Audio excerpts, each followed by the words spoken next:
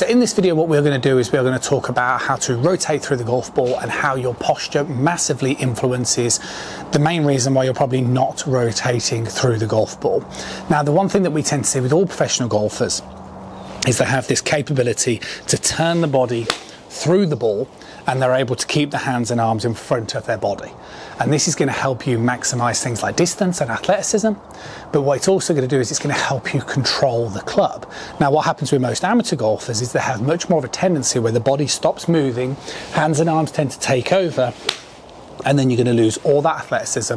But also, because the club's always sort of trailing behind the body, so to speak, you're hugely going to lose that consistency as well.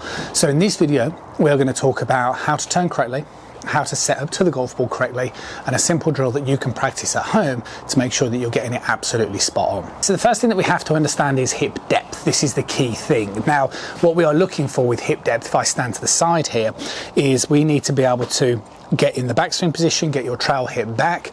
As you start the downswing, pull your lead hip back, and as you swing through, maintain your lead hip back. So my right hip goes back, my left hip goes back, my left hip stays back, and then eventually I'll finish on the through swing.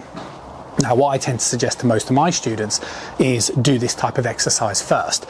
Place your hands on the lower part of your stomach because it will just help you get a feeling for where your sort of lower body is facing. Now, as I sort of rotate back, the feeling that I tend to encourage a lot of my students that works really well is in the backswing position. You want to feel like the back of your hands are pointing down towards your trail ankle whilst keeping your head pretty still, and then you want to feel like it progressively points down towards your lead ankle.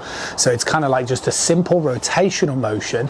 But the key feeling here is to make sure that the hands are pointing in a very much a downward facing fashion.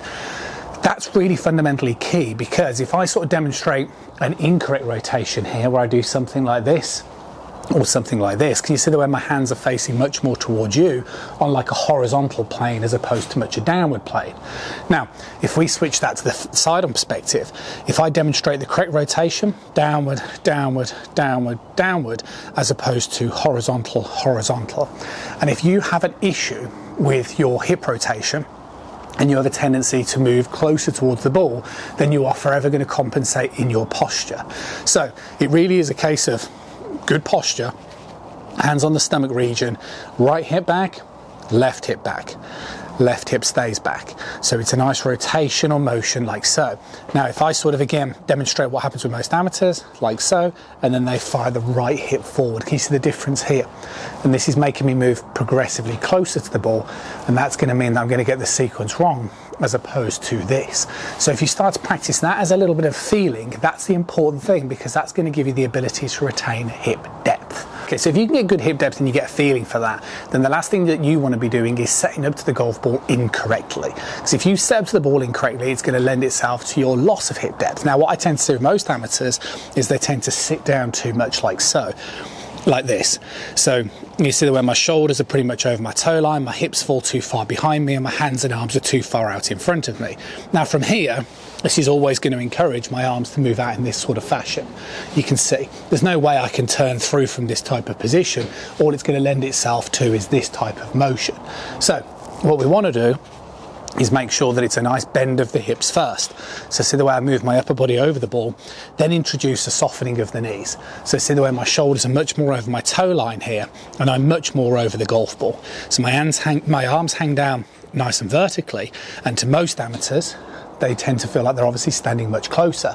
But what this posture is going to do is it's going to mean you can swing back, getting your right hip back, you can get your left hip back, and you can keep your left hip back, as opposed to this type of posture. See the way my pelvis is more horizontal, and this is going to lend itself to that sort of standing up motion. And this is where Jon Rahm comes into it. And so Jon Rahm is one of the tour pros, as I'm sure there are many other examples if we dug deep enough, who stands quite close to the ball. But theoretically, it doesn't really matter. What Jon Rahm does is he likes to stand close to the golf ball. He also has a tendency in the takeaway, because of the flexion, where the club and the arms tend to move in this sort of fashion and here. But in the downswing, because he's so good at rotating through the ball, this brings the club back through. And I would suggest for some of you, experiment with standing slightly closer to the ball. Learn your hip rotational moves first, stand closer to the ball, and this drill should really help you get a feel for that. If this drill is get yourself at home, pretty close to the wall. So I wouldn't necessarily suggest you actually rest your head completely on the wall, but you want to be within a couple of inches of it. Now, all you want to do from here is just demonstrate a nice backswing position. where your key emphasis is making sure that your sort of trail hip gets back and behind you, as I'm demonstrating here.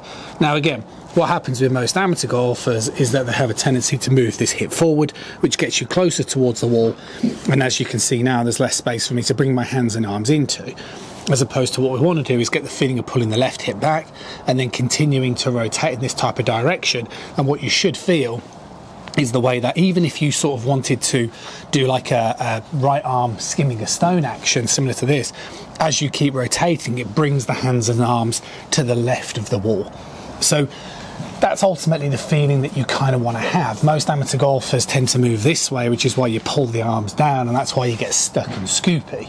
You want to kind of get the feeling similar to what we see with Rahm, where the hands and arms move more this way, but because they rotate, he's able to bring his hands and arms in this sort of direction. This type of motion is doable. It just takes practice and getting used to the kind of balance, and that's why I think this drill will help lots of you out.